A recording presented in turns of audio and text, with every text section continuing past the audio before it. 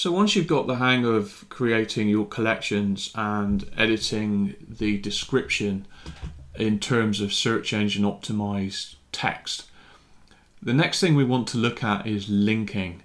Now, this serves a couple of purposes. The first purpose, and the primary one, is that when your customer hits your website, they can find other things. And in the example I'm giving here on my own website, hosiery, tights, hold up stockings, I've put links through to other collections there, stockings, tights, there's a manufacturer here, plus size hosiery. So what I'm doing is I'm creating links to things that are associated with the collection that the person is looking at. Now, a good example of that could be if you're selling a toy, then a link through to the batteries that go with the toy.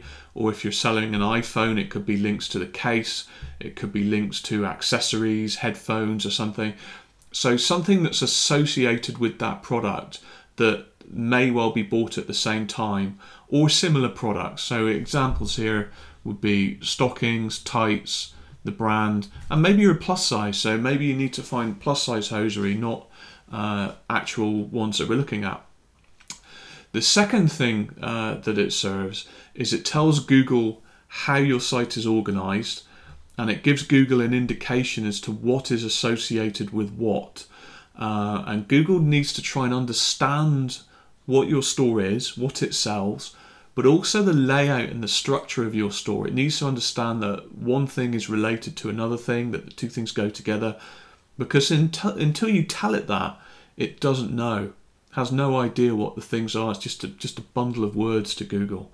So what you're doing is you're helping it associate things together so it better understands your store. Also, you're getting the opportunity to throw other keywords in here that you might not have otherwise used. So let's take a look at tights. It says want the stocking look but prefer tights. So we've already got the keyword stocking thrown in here, but we're trying to add tights in as well. So I'm going to highlight this and look at the link, see what the link actually says. So I'm going to edit the link, and you can see it's a direct link through to the collection that contains tights. And then the link title, again, I've put other keywords in. So I've gone and done keyword research, and the keyword that I'm going after this time is sexy tights, because that's what people Google. They Google sexy tights.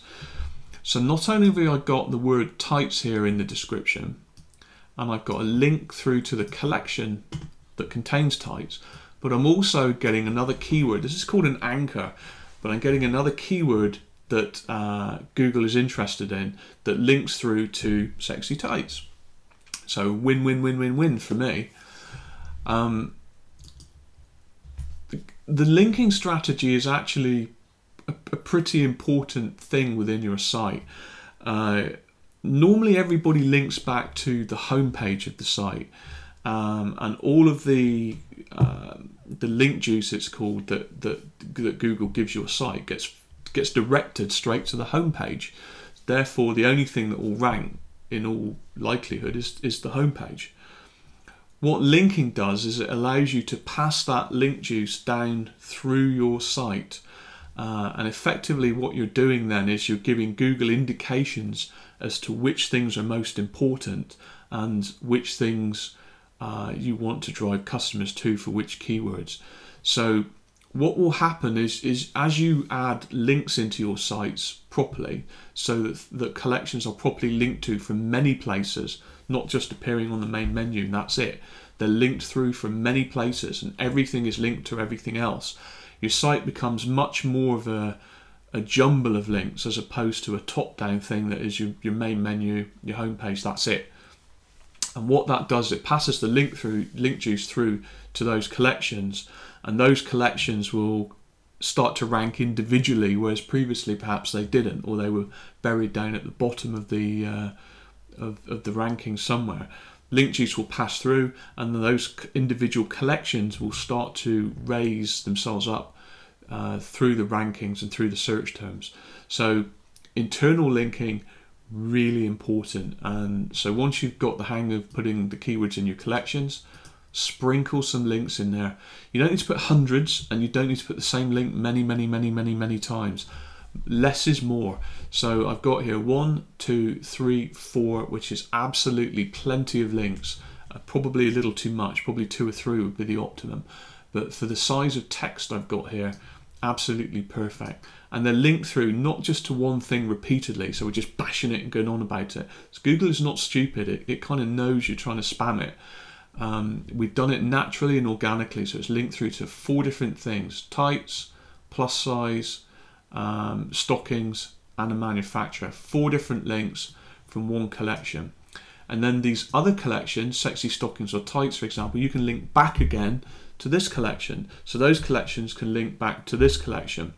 So it's all kind of really nice, working out well. But don't forget the importance of letting the customer find what they want for conversions. And by having these links in collections, again, you're making it easier for the customer to find what they want, more likely to buy if they do that.